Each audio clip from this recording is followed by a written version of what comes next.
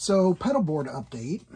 I am almost finished with it, but I discovered a problem. I got everything hooked up, working okay, just making some final adjustments on things. Still have a couple final pedals to switch out, but I got it working. Everything works, loop switchers, all the pedals are working at the moment. Here's the problem, and hopefully you can hear this okay with the microphone on my iPhone. I guess we'll find out. So, all right, so this is my clean tone, guitar directly into the amp.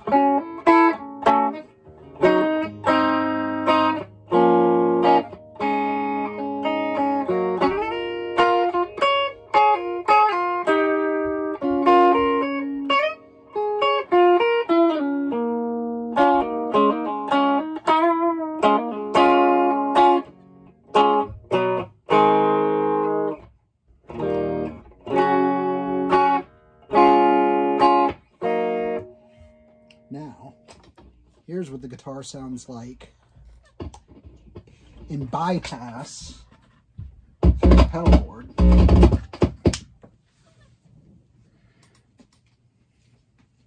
Optimally, it would sound the same.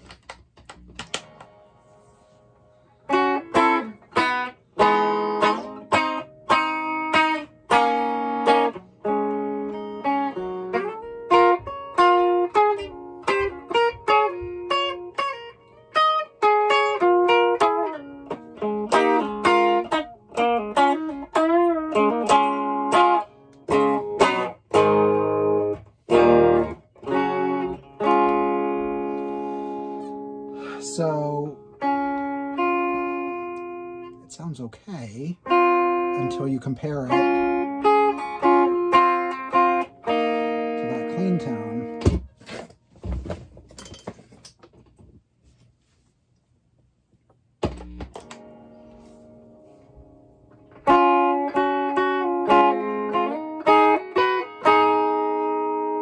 So not only am I losing top end with the run through the pedal board, I'm even losing some volumes. I must be losing a lot of signal. And, you know, I tried to design this so that wouldn't happen. This loop switcher isn't buffered at all, but by being a loop switcher itself should help some, so that when these pedals are all off, the signal's not going through all of them in bypass, but instead just going through this. All the Boss pedals, of course, are buffers. So right after this loop switcher, it goes into the MD200. The GEC9 loop switcher has a buffer, only an input buffer, doesn't have an output buffer. And then that's going into the Terraform, into the DD200. Boss pedal has a buffer. Goes into the RC5 loop station, Boss pedal has a buffer. So I've got buffers kind of spread out throughout the signal that should be keeping that signal loss from happening, and they're not. I suspect a couple of things. Some of these buffers just may not be as good as I need them to be. Probably some of the ones in the Boss pedals. But there may also be a problem with the buffer in the GEC9. I haven't looked up the numbers on it to see what the impedance is, but it does only have the input buffer, and after that input buffer, even if you use it, you can go in with the buffer, you can bypass the buffer. I'm using the buffer circuit in it. But after that buffer circuit, it gets split twice, the signal does. So the first time the signals split and part of it goes into a special output that you could plug into after the buffer circuit and before it goes through any of the loops in here. The rest of the signal goes through the loops, and then after the 6 serial loops, it gets split again for stereo purposes, where there's 2 outputs for it. And at that point, you can connect one into the 3 independent loops, or you can route them differently or whatever. So I'm using this, you know, I specifically chose this because of some of the routing options it has and things, but I don't know if the buffer is as good as I need it to be. And even that, along with these Boss pedal buffers, obviously isn't doing the job. So I'm going to test a couple things here. I think the first thing I'm going to try is to split the signal chain, to basically cut it in half and see what difference that makes. And then I have another really high quality buffer that I can try to add after I get a sense of what might be the best place to put it. And then we can test and see what things sound like after adding that. So first off, I want to split the signal chain and see what kind of difference that might make just in terms of the signal loss. So I'm going to start off by splitting it in half with coming out of the first half. Probably the easiest way to do that. I mean, I could do it out of the MD200, but that's already got a buffer on it.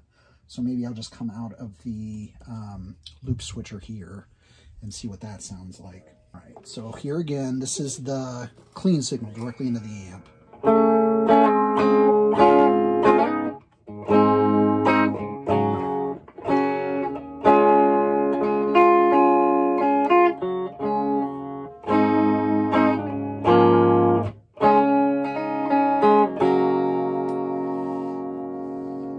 So I may already be losing just the least little bit of top end in this first part of the signal chain. Let's try it again. So right now I'm going through the first half of my signal chain.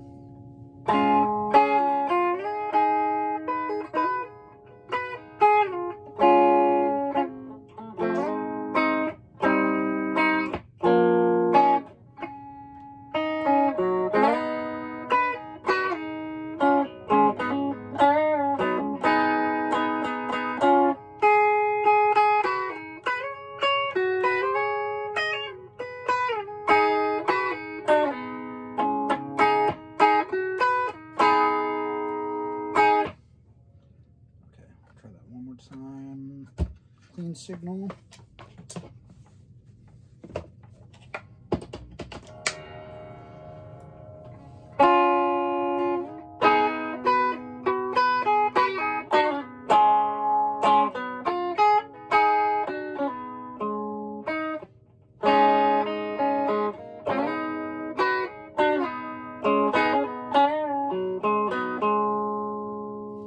So I may already be losing just a little bit there, although that does go right into the MD200. So even though at this point it's had to get through the loop switcher, the broadcast, the whammy, and the bit of cord coming down from the prism has a good buffer in it. So it's kind of relying on that to get this far, and then it hits the MD200 and that's buffering it again. So I plugged into just before the MD200. It seemed like I was losing a little bit. After the MD200 might gain back that little bit. But the little bit that I'm losing is not nearly what I'm missing by the end of the signal, I think. All right, so now I'm going to try the second part of my signal chain and see what happens. So this is me plugged directly into the amp. This is my clean signal.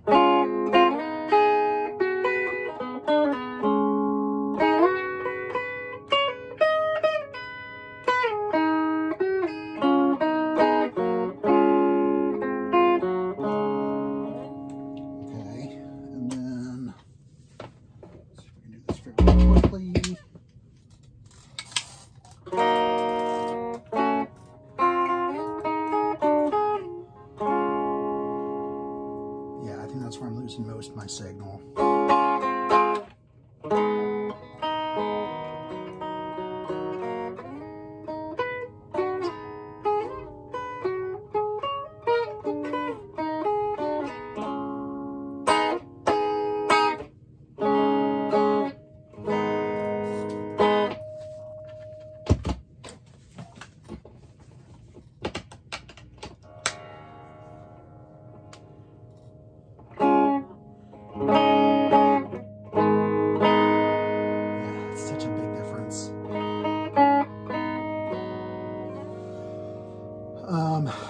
going to see what I can do about this buffer. Okay, so it looks like most of my signal loss is happening in the second part of my chain. Possibly connected to the GC9, possibly just expecting too much from buffers that can't handle it. I've added the Petty John Lift M2K or MK2 into my chain just before, where I'd plugged in before, into the somersault. So this is going into the GC9 and everything that comes after it. And this has a really good buffer in it. So I'm going to plug directly into that and use that to push the second half of the chain, and we'll see what happens. We'll see how it compares to the clean signal. All right, so this is my clean.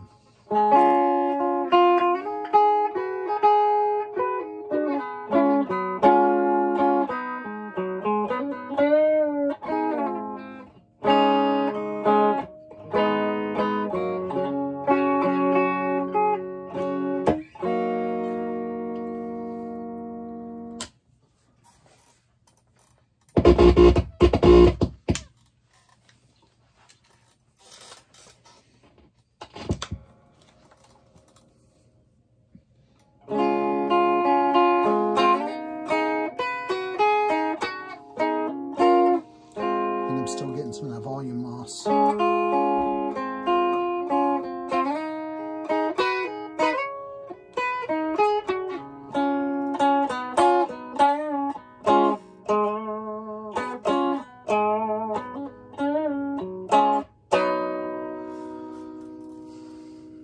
Okay.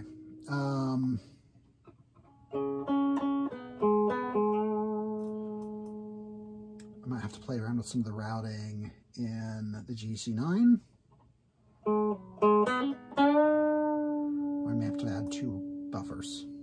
So we'll see. Let me play around with it some more.